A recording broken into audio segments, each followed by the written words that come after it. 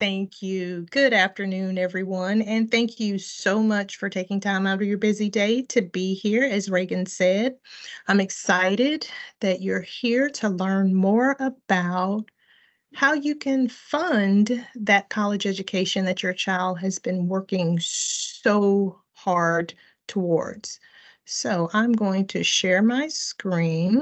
Okay. Again, my name is Dion Clayton, and I am fortunate enough to be housed in the district school counseling office. I'm a specialist. Well, first thing I want to know from everyone, and you don't have to answer online, but what is a scholarship? We talk about scholarships all the time, but many times students nor parents really understand or know what a scholarship is. So here you have a detailed definition of what a scholarship actually is. And basically, it's a financial award that students may receive based on certain criteria. That can be academics, it could be something regarding sports or a specific skill that they may have. And this is what's the most important part of the definition: free money. This does not have to be repaid. So these are the types of things you want to look out for or listen out for when you're looking at financing your child's college education. So we want scholarships, free money. Did you know, and I bet you didn't, approximately 1.58 million scholarships are available to undergraduate and graduate students each year. The U.S. Department of Education awards an estimated $46 billion in scholarship money annually. And believe it or not, a lot of scholarship money goes unclaimed every year because students don't apply. So apply, apply, apply. Don't let that money go back to the government. On average, first-time undergraduates who receive government grants and scholarships at a four-year college receive about $13,690 annually. The average debt for a college graduate is almost $30,000. So we definitely want to make sure that we stay away from loans or anything of that nature so that your child does not graduate from college already with a substantial amount of debt. The National Merit Scholarship Corporation rewards around $31 million annually to high-performing high school students nationwide. Well, what's that, Ms. Clayton, you ask? The National Merit Scholarship can be earned when students take the PSAT on their school campus.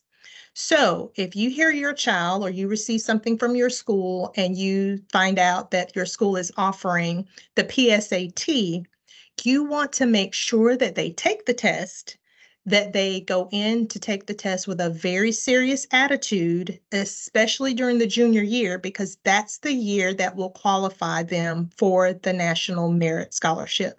So please make sure that you, if you want additional information about that, feel free to look up the National Merit Scholarship through College Board because they're taking the PSAT, which is also affiliated with the SAT, in order to qualify for that scholarship. And if students qualify for the scholarship, they can earn up to close to $1 million. So I think it's worth looking into.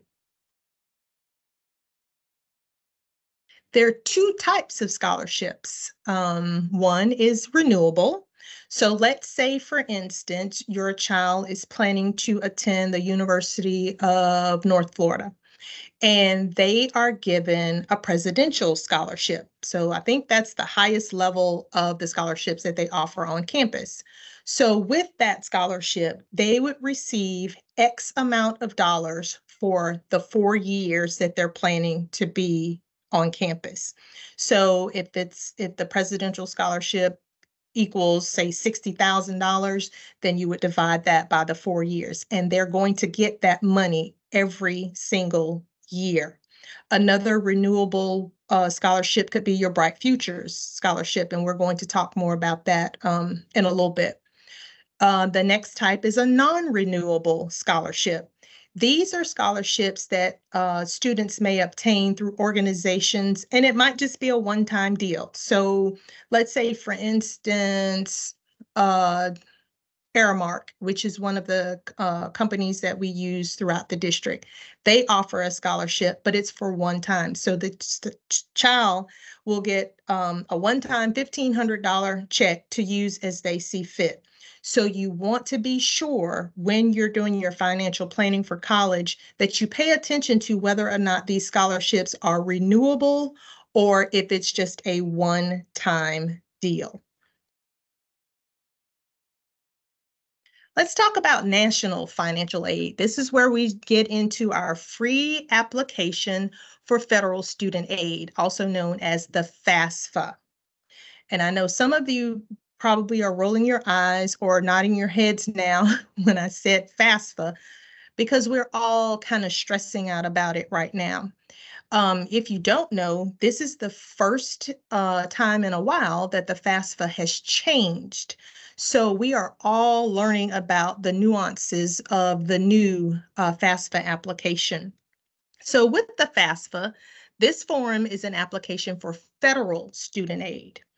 You need to complete the FAFSA form to apply for the student aid. And based on your application with that, it will also connect you with scholarship opportunities that might be within your state. So you want to make sure that all students and parents, you want to make sure that you complete the FAFSA, whether or not you feel, even if you feel like you don't need to have any additional scholarships, or you have it, you've been saving, whatever the case may be. There's nothing like getting free money. So you want to make sure that you complete the FAFSA. It is now open. Be patient when you're going about completing the application, because like I said, the new FAFSA, it's just that it's new to all of us. So we're all learning as we're going through this new process. So be patient and make sure that you use all of the resources that your schools as well as the FAFSA website provides for you.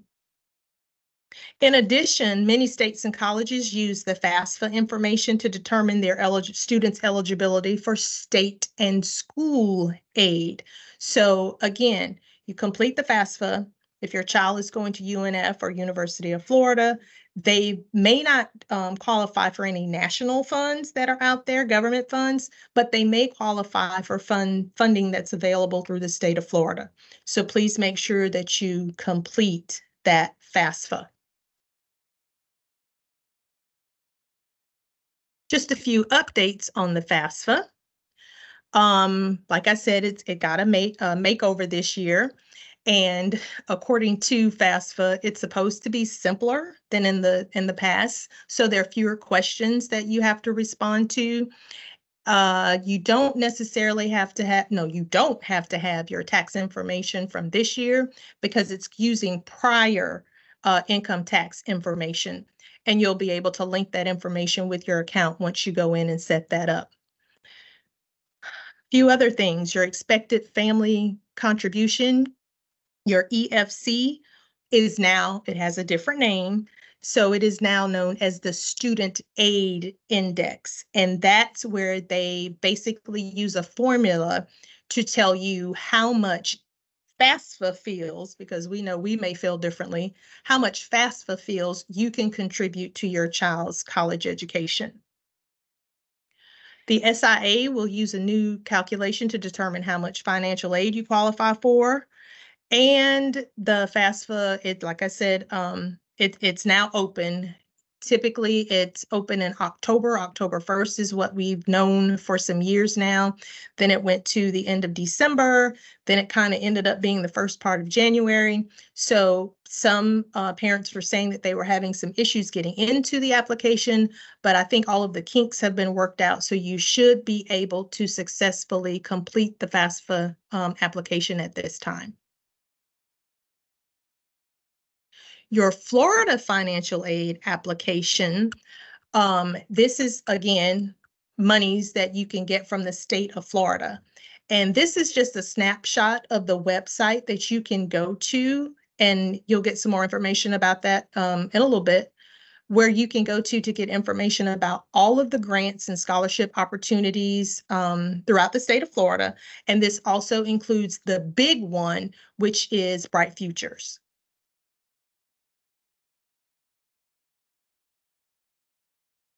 And speaking of Bright Futures, this is a snapshot of the requirements for the Bright Futures Scholarship. And this is a scholarship where students in the state of Florida, they graduate from a Florida high school, they may attend a public university within the state of Florida, and they must meet these guidelines in order to qualify for this scholarship. And there are two levels. There's the Florida FAS, the Florida Academic Scholarship, and then you see the high school credits and courses that the students must take in order to qualify for that. The GPA is a 3.5. You see the necessary ACT, SAT, and now we also have the CLT, which is the Classical Learning Test that's available for students in the state of Florida. Students may qualify using 100 hours of community service or 100 work hours, or a combination of both of them. Then for your lower level of the scholarship, this is the Medallion Scholarship. Students need a 3.0 GPA. Then you see the listed test scores there, and 75 hours of community service or work hours, or a combination of the two. If you have a senior that's a child that's graduated in years prior, we no longer have the online requirement. If you're thinking, I think they had to do that, so that's no longer a requirement. Just some tidbits on college scholarships. Now is the time to apply. And parents, if you don't know this, please make sure that you're paying attention to your school's school counseling website, or maybe even the school's website, because that's where we're posting that information. We are literally getting in scholarships daily that we send out to the high schools to share with families. So if you have no idea where to start, just contact your school counselor, or ask your child where their school counselor has told them they can find the scholarships that the district and other organizations are sending to them. Please make sure if you're using any scholarship services that you're not paying a fee. Those that I will share with you are absolutely free. There are a lot of scams out there. So if anyone asks you to put a credit card number in when you go to a website, that's an absolute no-no. Please be aware of and meet all listed deadlines. You want to also make sure that you are familiar with and how to access scholarships. And here's a list of just a few for you. Scholarships360.org, scholarships.com, your high school websites that I just spoke about, as well as individual college websites. There are some scholarships that we may not know about as a district, because each school may have their own pool of scholarship money and designated scholarships that students can apply for. So you want to make sure that you take a look at the school's website to see what they have available to students. I want to go back and reiterate, be aware of and meet all listed deadlines. Deadlines are deadlines. If they tell you that your child qualifies for this $20,000 on February 1st, the information or application needs to be completed on January 31st to ensure that they can potentially earn that scholarship. So please make sure that you meet all deadlines. Did you know that assessments can equate to scholarships? I mentioned earlier about the National Merit Scholarship Program, and here's some detailed information about it. It's an annual competition for high school students, both traditional and homeschool. So if you have homeschool students, they will qualify. They're planning to attend college. Students need to take the PSAT, NMSQT, usually in their junior year, to be eligible for scholarships and recognition through the program. Taking the PSAT 8-9 or PSAT 10 will not qualify students for this particular scholarship. So please, please, please encourage students, especially those that are, 10th grade now, because they've already had it for junior year. If you have a 10th grader, you want to make sure that you encourage them to do really well on this test next school year. Some scholarships to consider. Many of us are literally sitting on scholarship money and we don't even realize it. So what I did was created 3 columns of scholarships that you probably hadn't even thought about. And this is money literally at your fingertips. So where you work, your places of employment, many employers offer their employees' children scholarship opportunities. So if you don't know, if your company or your whomever it is that you work for, if they offer a scholarship, you want to start asking around to find out, or if there's maybe a break room, a bulletin board or something where they post information, check it out to see, because many of the places listed, and of course there are thousands of others that offer these scholarship opportunities to their employees' children. So you want to take advantage of that. Next would be some places that we commonly shop. As much money as we all spend in Walmart, Publix, Target, I think it's only fair that they give us a little bit of that back so that your child can go to school. So all of the all of the stores that are listed there and restaurants offer scholarships. If you work for those places, ask about the scholarship opportunities, not only for your children, but for your if you wanted to continue your education as well. So you want to make sure that you are looking, and each one of these that's listed on their actual website, they have either under community partnerships, or it may even say scholarship right on their on the header of their websites. So pay attention to those. Then you have your community organizations. So you have fraternities and sororities, your church or synagogue that you may attend. Fund for First Kids, Coast Kids. They put out a publication every year for like summer programs, but they also have scholarship opportunities on their website. Then we have Aramark. If you're a Girl Scout or an Eagle Scout, there are scholarship opportunities available through those organizations. The Veterans Association. So if parents, if you are a veteran, there are special privileges for your students as well as yourselves if you're planning or want them to attend school. So you want to make sure that you look at your veteran benefits to see what benefits or monies can be used to help pay for college. The Royal Vagabonds, then you have the Community Foundation of Northeast Florida, and the YMCA. These are just a few organizations that offer scholarship opportunities. So again, many of these organizations send information to either the district office or directly to schools, to the counselors. So make sure you are staying plugged in with the school so that you know specifically what's coming out. For some of the scholarships that students might want to apply for, they may need a letter of recommendation. So these are just a few pointers for parents and students if someone does need a letter of recommendation. Some high schools have a specific form for students to fill out if they should need one from a counselor or from a teacher.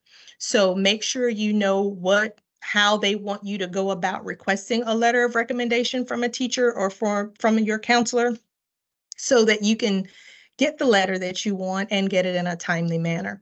You want to make sure that you're as descriptive as possible when you're asking for that letter, letting the person know exactly what the scholarship is, maybe how you're planning to use that money, tell them some things, or even provide maybe a little bio about yourself, activities you were involved in, so that they kind of know more about you than they already know, to write a very good and detailed letter so that you can get that money.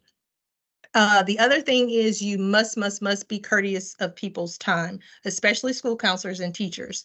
So you want to give them at least 2 weeks notice to get that letter. And I know things come up overnight or you find things out at the last minute, and that's great. But that might be a missed opportunity because you must give people time to write the letter because you want a letter that's going to be effective and efficient in getting you the scholarship that you're applying for and not just, dear selection committee, yes, I know John Brown. He was a great student. Sincerely, Miss Clayton. So you want to give them time to write a letter that is going to earn you that scholarship. Financial aid nights are being planned in every high school. So make sure that you stay plugged in with those nights so that you have specific questions about other forms of financial aid, not just scholarships. They'll talk about grants, they'll talk about loans, which we want to stay away from. But every high school will put on a financial aid night. So please make sure that you plan to attend that financial aid night that's being planned. You do not have to be a senior for that. You can go to the financial aid night to start learning information as soon as ninth grade if you are interested. Please don't forget that the Bright Futures and FAFSA applications are now open.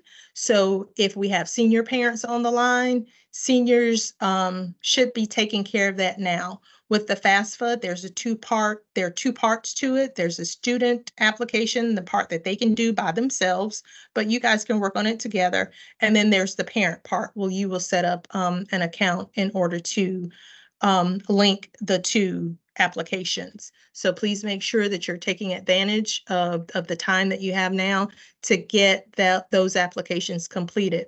For federal funds, you want to make sure that you get that application done because once the money is gone, it's gone. So take care of that as soon as possible. Just a reminder, don't forget your school's counselor is going to be your best friend when it comes to learning about what scholarships are available within the district or from organizations that are sending us information. So you want to make sure you know where you can locate that information. Make sure also there are some scholarships that are specific to a high school. So depending upon whom the alumni may be in the school or was in the school, some schools offer scholarships based on funds that have been put aside for specific high schools. So please, please, please feel free to reach out to your school counselor and stay connected so that you will know what funding is available because, as I said earlier, millions of dollars in scholarships goes unclaimed because no one's applying for it. And I want to share a story just to that point. I have a very good friend who in high school, I believe she was on the dance team or drill team at her school. And they had posted a scholarship that was through the LPGA. So that's the Women's Golfers Association. She had never played golf in her life other than putt-putt. That was it. She was not on the golf team. She had absolutely no interest in golf. Well, the scholarship was posted. The deadline came. The deadline went. No one applied. They reached back out to her counselor and said, please find someone that will apply for this so that we can give this money away and it will help them fund their education. Well, guess who filled out the application and received that scholarship? And it was a renewable scholarship for the 4 years that she attended FAMU. Never played golf a day in her life. So please know that it is very important that you, anytime a scholarship opportunity becomes available, that you take advantage of it. Because just like in that situation, no one had applied and then she went ahead and did it, they gave her the money. And there was more money to give away, but they had done it for several students. So your PTA in your schools, they typically have a scholarship that's available. And I think the stipulation is that the parent or the student be a member. So there are organizations right on your campus that are available for for you to, earn scholarship dollars. So as you're out and about, just start asking people, about any scholarships that my son can apply for or what have you. Just start nagging people. And once they see that you have that fire in you about it, they will start pushing things your way. So it's okay to be a pest as long as you're getting free money, because that's what we want, free money, so that you don't have to have loans at the end of your college education. So that does it for me for my presentation. My child is a junior. What year should she apply? On the websites that I gave you, especially the Scholarships 360 and scholarships.com, you can apply for scholarships on there as early as 9th grade, but you'd have to read the specifications on the scholarship. But generally speaking, most scholarships are for seniors, current seniors who are going to school in the fall. But again, you would have to read the specifications on the scholarship. But some of them you can start applying for as early as 9th grade. All right, I've got some questions in the chat that have come through. Okay. Is there a deadline to apply for Bright Futures? The deadline to apply for Bright Futures is, we typically tell parents, students, seniors, the end of their senior year or the summer of their senior year. They still have time to take that last ACT or SAT, because they start making awards end of July, first part of August. So you want to make sure that all of your information is in a timely manner, that the DOE has had an opportunity to evaluate the records. So we strongly suggest that by the end of June, everything is taken care of, but there's still a little bit of leeway after that. Great. Next question, FAFSA is based on 2023 taxes or 2022? That would be 2022. All right, my daughter is a junior currently at Riverside and is in the early college program. What do we need to be doing this year to get her ready for her senior year? Okay, making sure that she's prepared for SAT and ACT, that she's sat for it at least once so that you can see what the performance level is.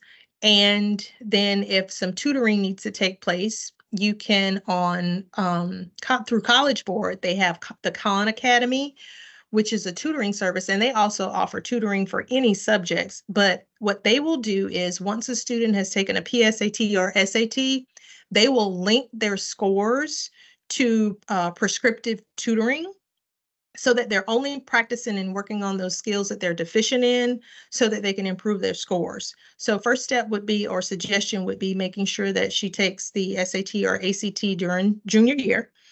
You want to make sure that you've had an official credit check done so that you can see what courses are still remaining to meet graduation requirements. And then when I was in a school, I would always tell students to make sure that they finish strong your junior year, because typically when you apply for college your senior year, it's at the beginning of your senior year or within the first 9 weeks or so. So colleges are not going to even see your grades from senior year. So you have to really, really have a strong GPA by the end of your junior year to ensure that you get into the college or university of your choice. So those would be some of the tips that I would give you as a junior parent. Speaking of a junior parent, can a junior start applying now for colleges? Typically, no. Unless they are in some type of, say, like maybe the Duke Tip program or some specialized program, it's usually senior year. Okay. And it can be the summer before senior year, like UNF has apply in July. So they haven't officially become seniors yet, but that's typically when they apply, is at the beginning of the senior year. Does the same apply for FAFSA? Do they apply their junior year or wait until the summer before, or they can't do it senior until year? October? Okay. It will be in FAFSA. You apply for FAFSA during your senior year, and it could be December or January. It just depends on when the application opens, but senior year for the FAFSA. All right, next question. Is there a way to know which scholarships are not need-based? Yes, and unfortunately, You'll have to read the requirements or the specifications for it, because some are not need-based. Many of the ones that I listed in the presentation, many of those are not need-based. So your Burger King, your Walmart, many of them are not need-based, and then some have nothing to do with GPA, financial need. It could be for community service hours. So you would have to read the scholarship opportunity to see what they're looking for. Yes, I don't mind asking that loud. So I just wanted to know, in terms of the FAFSA form, when the best time to complete that is, and will completing it earlier give us kind of like an outlook as to how much, we're having to fund based on our, our numbers. Yes, the earlier the better. Okay. Because again, these are federal funds, so there's a certain amount, and once that money is gone, it's gone. And same thing for the state funds. So, I mean, we have a 10th grader. He's in 10th grade. So, I mean, I Mhm. was just saying, in terms of if we wanted to do it this year, just to say, No, no, no, okay, no, no. Senior year. That is senior senior year. year. Okay, but earlier the FAFSA is better in senior year. specific to senior year. Mhm. Okay. I have another question. You had Mhm. also mentioned it's good to have his grades, I mean, I guess, solidified by the end of the junior year. That's what colleges are going to be looking for as, as senior year, as he's, I guess, continuing to apply to places and everything. Mhm. I mean, what about the classes that, will help him probably, I guess, get accepted to colleges and everything that he's going to be doing his senior year? Mhm. So Um, this is typically how it goes. When you apply, let's say University of Florida, their deadline may be October 17th, November 1st. So the only thing they've received senior year is a report card for the first 9 weeks, and that's it. Our grades are done in semesters. So if he's applying for University of Florida to meet that November 1 deadline, the only grades that they're going to see are the ones through the end of junior year. He right. will also submit the current schedule, and he'll upload, I'll say a transcript. They all call them different things, but he'll complete a transcript so that they can see up to the end of junior year and the current classes that he would be enrolled in. So their expectation is they're basically accepting him based on the GPA that he had at the end of junior year, as well as the test scores that he is going to have on the ACT, SAT, or the CLT. So they will, say based on those items, okay, yes, we're going to admit you to the university. However, if at the end of the senior year, the GPA has dropped, the student has failed multiple classes or is not doing well, colleges will rescind their offer because the student trailed off. And it happens more than I care to admit, because students get senioritis senior year, and they just stop performing. So they may be admitted at the end of junior year based on what they have, but just know that it can be taken away from them. So they have to remain consistent with those grades or test scores throughout senior year. The ability to get scholarships, will she have that if she's not a senior? If she takes this gap year, will she still have access to new scholarships coming in, even though she's not a high school student anymore? Yes, she will. Okay. And again, when you apply for a school, you would still be considered a freshman. So whatever scholarships are available to freshmen, you would still be able to apply for. Yes, my daughter's considering applying to a private school, and I was wondering how the Bright Futures would work in that instance. It's only for students attending a public university in the state of Florida. My sidekick is going to jump in for just a second on this one. Okay, for private school students, we refer private school students to the Bright Futures website because we don't process those applications. So there is a chart that is equivalent to the Bright Future funds that are available for state funds institutions. So please, if you're going to a private school, please go to the website, the Bright Futures website, and you can get that information from the website. Are there specific scholarships for high achieving students with IEPs? There are, and your ESE teacher, resource teacher, should be able to share what those are, because there are some through the vocational ed program that they could qualify for, and they would be able to direct you specifically for those scholarships. Okay, and same for But they those still can apply for any scholarship, whether Right. they have an IEP or not, if they meet the requirements for the scholarship. All right, well, I think that's a wrap for us. Just apply, and make sure that you apply on time, if not early, so that you can get yourselves or your children in a better financial situation. But please, please, please make loans your absolute last resort.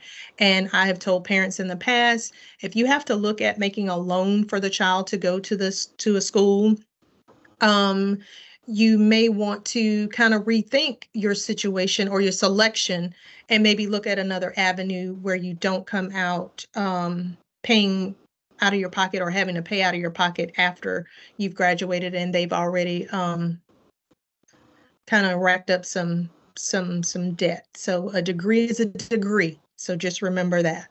Families, I hope you were able to take away some new information. You learned something new. Thank you so much for joining us in the middle of a busy workday. We appreciate seeing you and hope that you're able to join us again at another Parent Academy course in the near future.